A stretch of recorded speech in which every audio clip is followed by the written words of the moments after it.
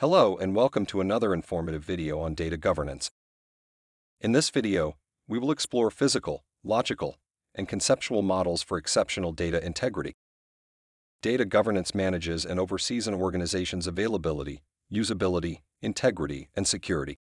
It involves the implementation of policies, procedures, standards, and guidelines to ensure that data is managed consistently and compliant. A key aspect of data governance is understanding the organization and structure of data within a system.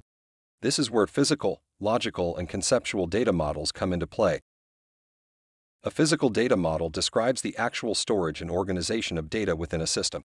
This includes the specific database tables and fields used to store data and the relationships between those tables. For example, a physical data model for a retail website might include tables for products, customers, and orders, with relationships established between these tables to indicate how they are related. Database administrators and developers often use physical data models to understand how data is stored and accessed within a system. A logical data model, however, describes how data is organized and related in a system independent of the specific technology or physical storage used. It defines the logical relationships between data elements and their attributes. Business analysts and other stakeholders often use logical data models to understand the organization and structure of data within a system, without needing to know the details of how it is stored or accessed. On the other hand, a conceptual data model provides a high-level view of the overall concepts and relationships within a system, without specifying the details of how the data is stored or accessed. It defines the overall structure of the data and the relationship of the data elements with the business.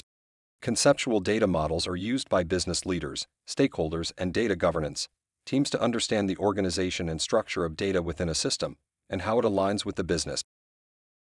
It is important to note that these three types of data models are not mutually exclusive. They often work together to provide a complete understanding of a system's data organization and structure. For example, a conceptual data model might identify the overall business entities and relationships within a system. In contrast, a logical data model is used to refine and specify those entities and relationships in more detail. The physical data model is then used to implement the logical data model in a specific technology or database. In data governance, these models are critical for understanding data organization, communication within the organization, and compliance and security. Physical data models are used to ensure that data is stored consistently and securely, while logical and conceptual data models are used to ensure that data is used in a consistent and compliant manner. Physical data models are also used to understand the data lineage, which is the history of data from its creation to its deletion. This is particularly important in regulated industries, where data lineage is used to demonstrate compliance with regulations, such as GDPR and HIPAA.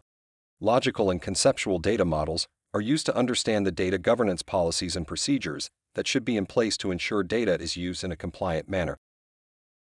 In summary, physical, logical, and conceptual data models play a critical role in data governance by providing a detailed understanding of the organization and structure of data within a system.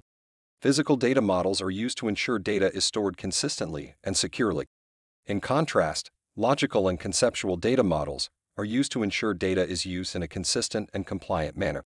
By using these models together, organizations can ensure that their data is managed in a consistent and compliant manner, while also facilitating communication and understanding within the organization. If you found this video informative and would like to learn more, please like and subscribe. Thank you.